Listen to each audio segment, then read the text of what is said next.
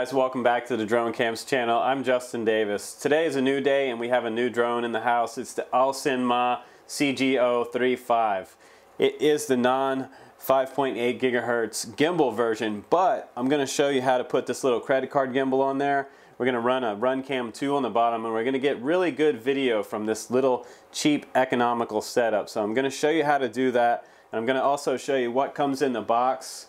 I'm going to show you some of the features and some of the modes that it has, like follow me and orbit mode. It is a really cool drone that, in fact, that it has all these modes crammed in such a little tiny and portable package. So let's go ahead and show you some of the features, and after that we'll go out to the field and fly it together. Okay guys, here it is, the CG035 up on the turntable and ready for you guys to look at from all sides. There's the battery bay in the very back. Motors on the side, they are 1806 2300 kV, so they are quite powerful motors on here. And one of my favorite parts about this copter is the fact that it has props on here that we can replace with almost any brand. So if you get a 6-inch prop, it should fit on here just fine. I believe these are 3mm shafts on here, so you can use props other than what are made for this one, so that's pretty nice. You could actually put some tri-props on here if you wanted to, but be careful because you do have 12 amp ESCs and you don't want to blow up your ESCs putting too much prop on a copter like this. You want to use those single bladed props, probably the best option.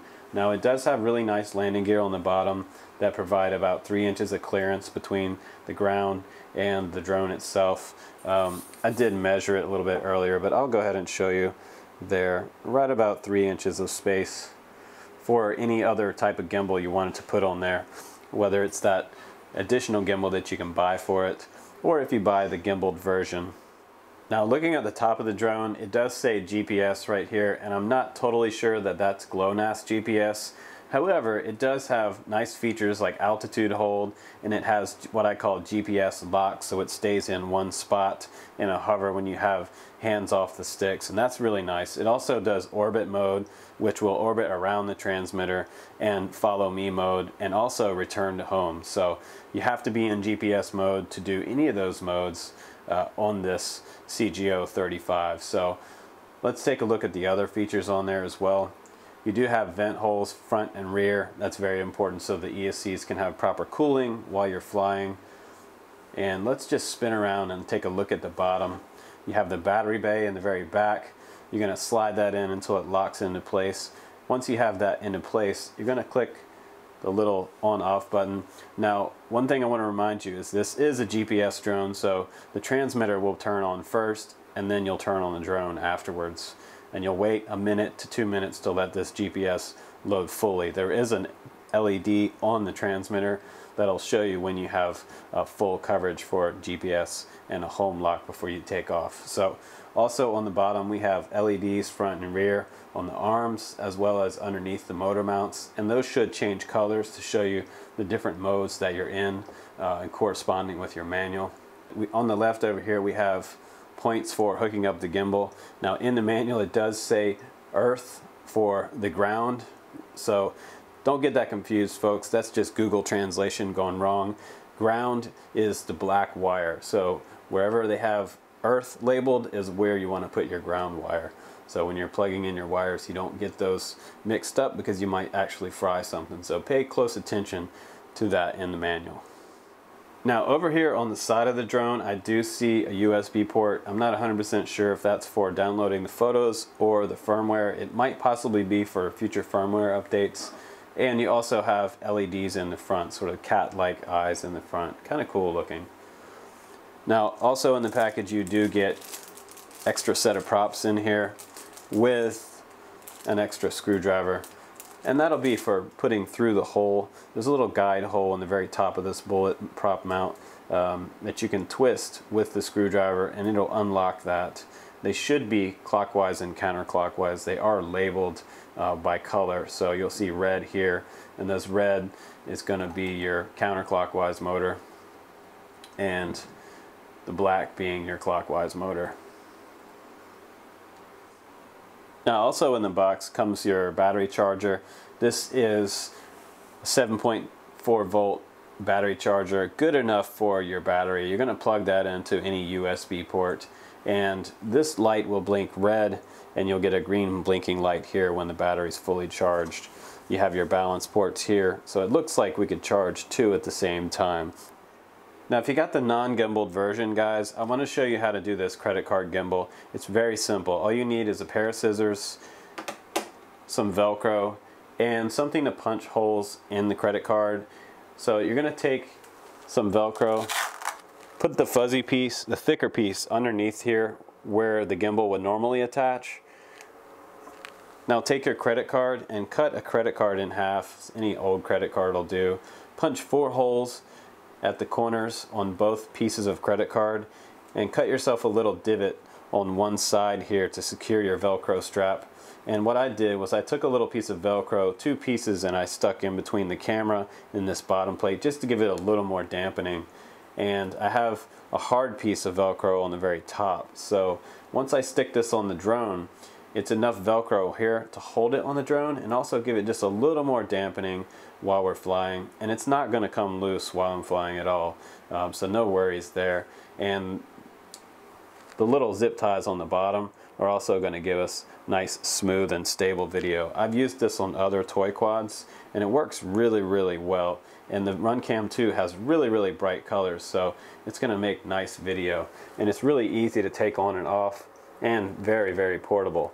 Now when you place your Velcro on the bottom, make sure that you put it far enough forward on the drone that it clears the front end of the drone so that we don't see the arms when we're filming.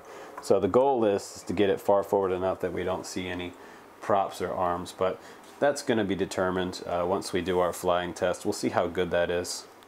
Now this is the radio that comes with the aircraft. I want to give you a quick overview. I did take the time to label all the switches on here for you, and I highly suggest that you do this with yours.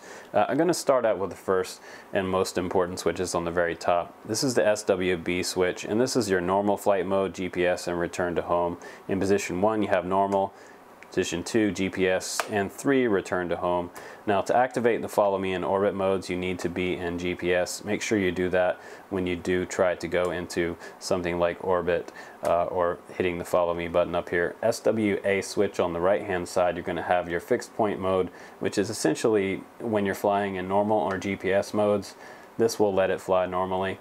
Now when you go into orbit, that's going to throw you into the rotation around yourself, so make sure you have plenty of room from trees and obstacles, buildings, power lines, etc. Number 3 position down is headless mode, and that's where we can do our sort of fixed pans and stay on a course. In the middle you have your power button and your control gimbals here. This is also setting up mode 1 or mode 2. There's instructions on how to do that in the manual. These 3 buttons in the center, these are kind of neat buttons. I haven't seen these on controller before. Gimbal control button for up, down, left, and right. I don't have the gimbal on mine, so I won't need this one, but I did label it to show you. In the middle, we have the landing key or the takeoff key. If you hold that and press it 3 seconds, you should do an auto takeoff. On the right hand button here, we have a screen switch button. I don't have the video monitor, so I'm not worried about that one. Very bottom are 4 LEDs, and all these LEDs represent something different. Come a little closer here, I'll try to get it to focus for you. This far right one, this is the GPS LED. If this turns on, you're going to need to wait for a minute or 2 for the GPS to load on the aircraft. Now this represents the GPS on the aircraft. When the red light goes out, you're good to take off. The second one over is the GPS for the radio, because this is controlling the orbit mode and the follow me modes that come along with this drone. Once that goes out, the GPS is loaded to the radio, so you're good to work with those modes. Now the third LED over here, this is your range warning LED. This will come on and show you red if you get close to the end of your range, so you'll know to turn around and come back so you don't lose frequency connection to your copter. Now the fourth one over is the battery LED, and that one's going to show red if you get low battery on the aircraft or the radio itself, and it's going to emit a buzzing sound if you do get low. On the very top we also have a few more buttons to show you. Photo button up here and the video button on SWD. On the right hand side you have follow me button and your change frequency button. Now also your antenna on the top. These 2 pieces that stick up here, they are not functional. Now on the back we have 4 AA batteries. I'm using my rechargeables. And your neck strap connects right here in the center. So I like to wear that when I'm out at the field. So let's take a look at the battery. Now last but not least is the battery. It's a 7.4 volt 2-cell 2200 milliamp battery, and it does have a Dean's connector here, so you could charge this from a standalone charger. If you have something like this, a little connector that will connect to your charger, you can charge it on your regular charger, or you can use this balance lead here. It's kind of tucked away inside this little hole. It comes out and plugs into the charger that comes along with your drone, so when you're done you can take that and tuck it back in that hole when you're ready to fly. Make sure the cables are nice and neatly tucked in there. Use a pin or something to pull it back out, but pretty cool that this battery is chargeable with the battery charger that comes with it or your standalone charger. And very lastly, we have the manual that comes along with it. Read this, go over, it's very important. It does have a lot of interesting information that you're going to need to know about this drone in there. However, this video hopefully will decipher a lot of this broken English in this manual. So I'll tell you what guys, let's go outside and fly this one, and I'll show you some of the cool modes that are coming along with the CG035. Okay guys, here we are outdoors, and it's a little bit windy right now, but we're going to do this flight test anyway. I have the Runcam 2 recording, and the GPS is loaded up on here, so we should be able to take off.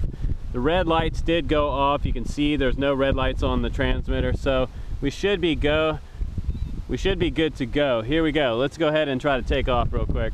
I am in GPS mode. Make sure that you calibrate your compass first before you do take off. So I'm going to go ahead and arm it, and I'm going to do a 1-button takeoff. You should come up off the ground. Here we go.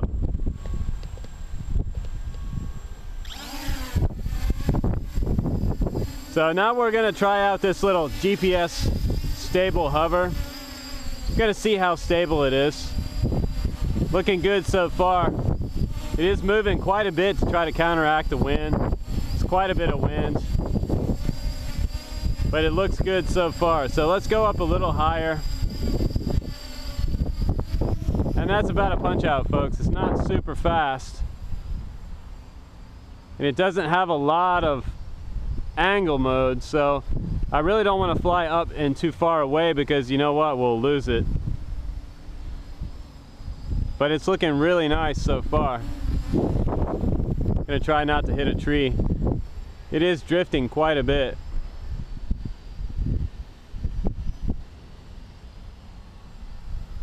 But it really does look pretty cool in the air. It looks like a mini Phantom. And I'm in GPS right now. I can go into normal flying mode to get a little faster, more aggressive tilt. So now I'm able to fly without that GPS hold on there. And if it's a windy condition, I would suggest flipping into that mode, because you're going to be able to fight the wind better with a little more angle. You can see how there's a little more angle in it now, and I have way more control of the copter. But you're going to have to work on your throttle as well, because you can see how it kind of dips up and down a little bit, but it's flying pretty true right now. Got to keep in mind those trees over on my right.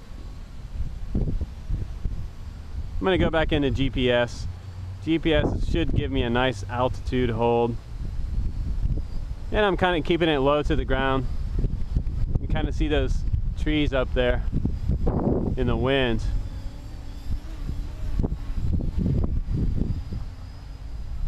Well, you're going to see how well this credit card gimbal performs. It should be performing pretty well. Pretty smooth video even in really windy conditions. I do see that the copter is kind of shaking a little bit, but I think that's the accelerometer kind of working overtime in these windy conditions. It's a nice day to fly today, so I had to come out here and fly this for you.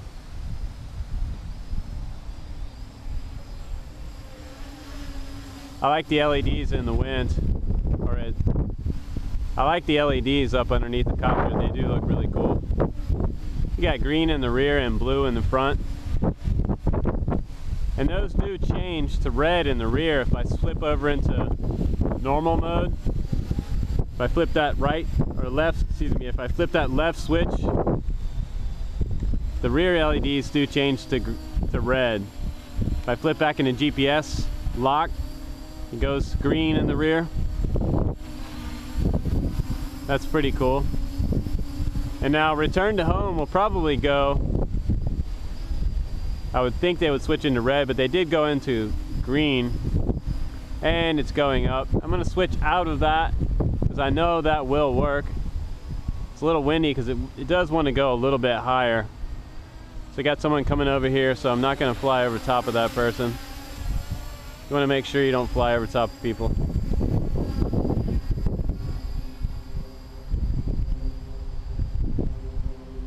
I'm gonna come back down this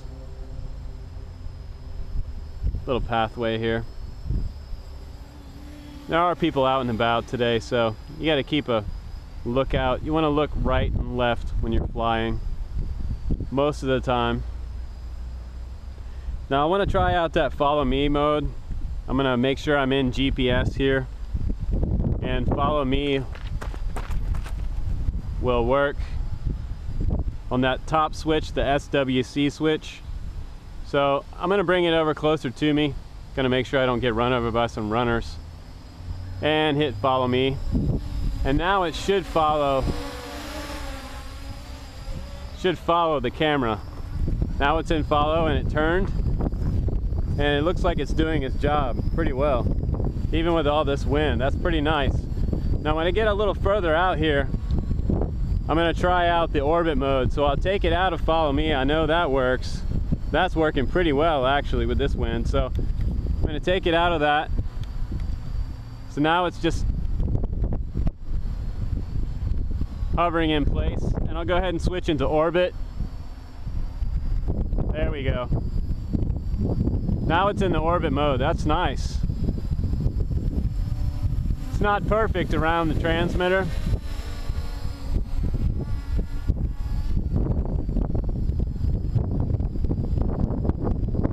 But not bad. So I'm going to switch back out of orbit mode, and I'm going to try out headless mode real quick. Headless mode is that tracking mode where if you are doing pans left and right, it'll stay on a certain direction, see it drift in that certain direction, and it's going to hold that position. Nice. So now I'm back into GPS flying mode, and it really does hover quite nice. Really nice for all this wind, and it's very, very windy up there, so nice rock solid hover in GPS mode. So now we're going to go back to the return to home point. Now I'm going to come over here and land on the landing pad, or attempt to. Here we go. A little bit windy, so.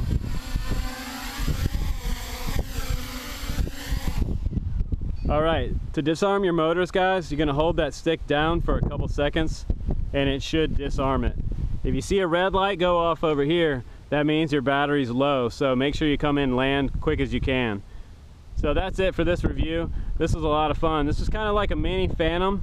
You can check out the link below from gearbest.com and grab yourself one of these. So hope you enjoyed the video and you enjoyed the onboard footage as well from the Runcam 2. Pretty nice quad, guys.